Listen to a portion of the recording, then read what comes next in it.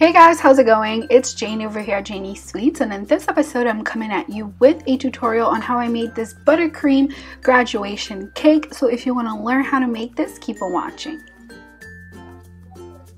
So to begin, I am starting out with my graduation cap. So what I did is I cut out a template on Google, and then I've cut it out in a black piece of fondant, and then I let it dry completely overnight.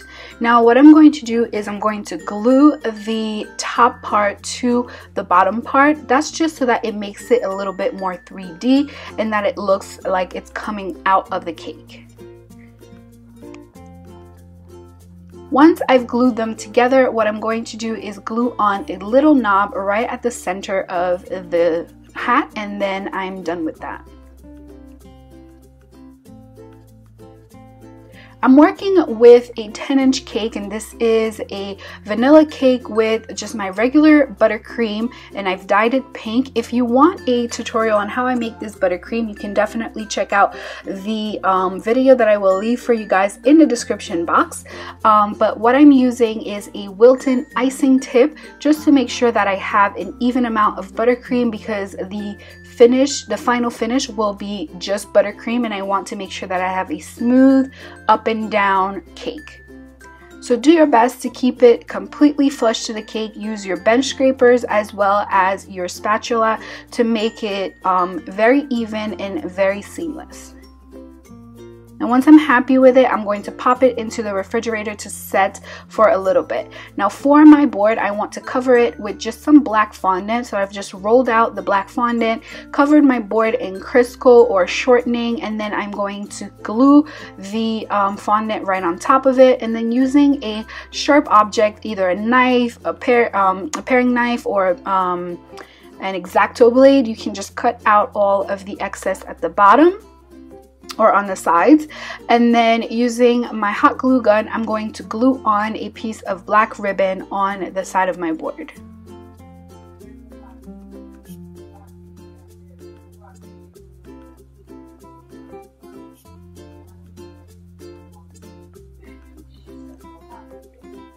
Now I just added a little bit of icing at the bottom of my board, and then I'm going to put my cake on it. Now mind you, this cake is pretty frozen because it was in the refrigerator for like 8 hours. Actually, I think this one actually was overnight, so it was completely frozen. And then I'm just going to remove the plastic that I have on it, and then I'm going to dowel it so that I can put my top tier on top of it. So I'm using a 10-inch cake and then an 8-inch cake at the top.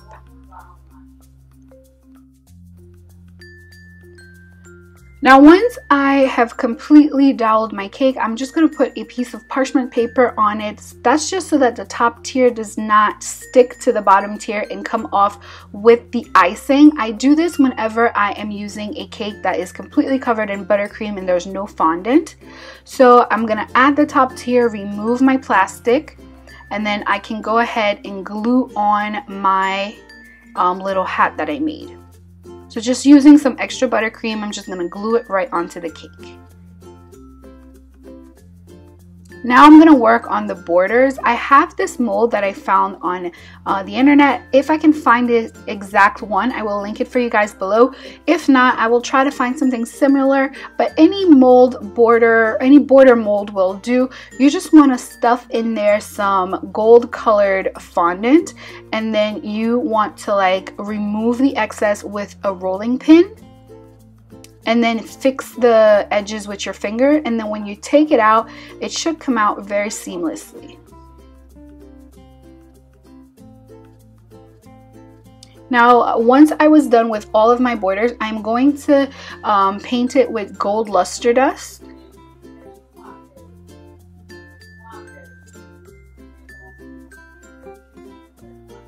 So I've just diluted the luster dust in some vodka, and then I'm just going to paint over it with a paintbrush.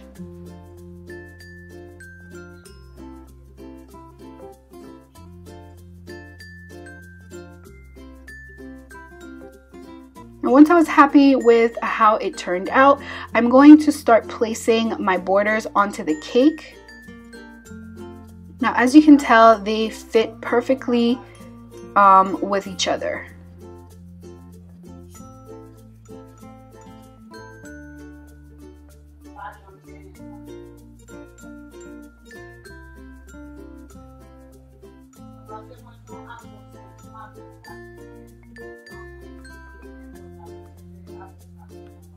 So once I was happy with how it looked, I am going to make the little tassel that you see at the top of the hat. So just follow along with what I'm doing. I'm just creating just a sausage and then flattening out one side.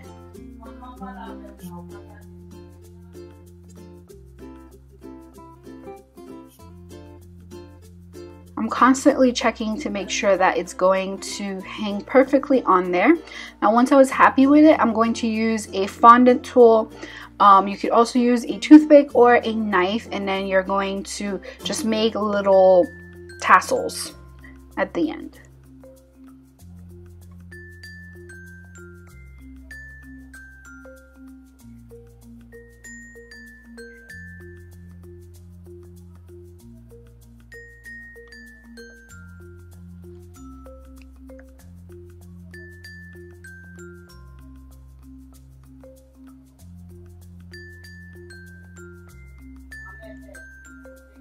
Once you're happy with how it looks, you can start gluing it onto the hat, and then I'm just using gum glue for that, but you can also use water. Once it's on there, I'm going to paint it again with that same gold that I painted the border with.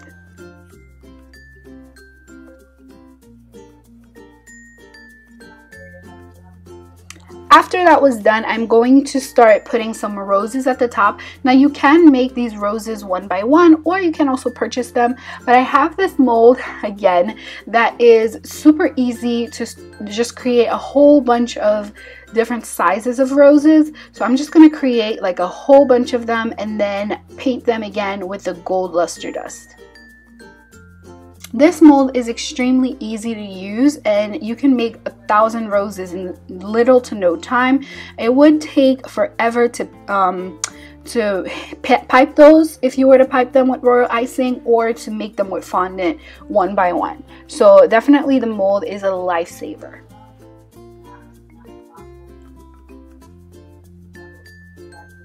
Once I've painted all of my flowers gold, I'm going to put a mound of buttercream on top of the cake, and then I'm just going to place all of the roses one on top of each other until I kind of create sort of a bouquet on top. And then I'm going to just squeeze them all over the place until I'm happy with how it looks.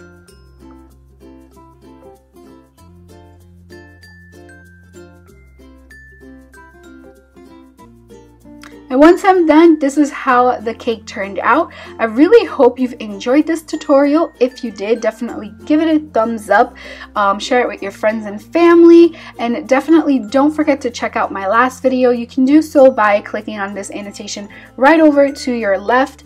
I am on Instagram as well as on Facebook. All of my socials are at JaniesSweets. Subscribe to the channel so that you do not miss out on any of my future videos. That is it for this week's tutorials, guys. I love you. I'll talk to you next time.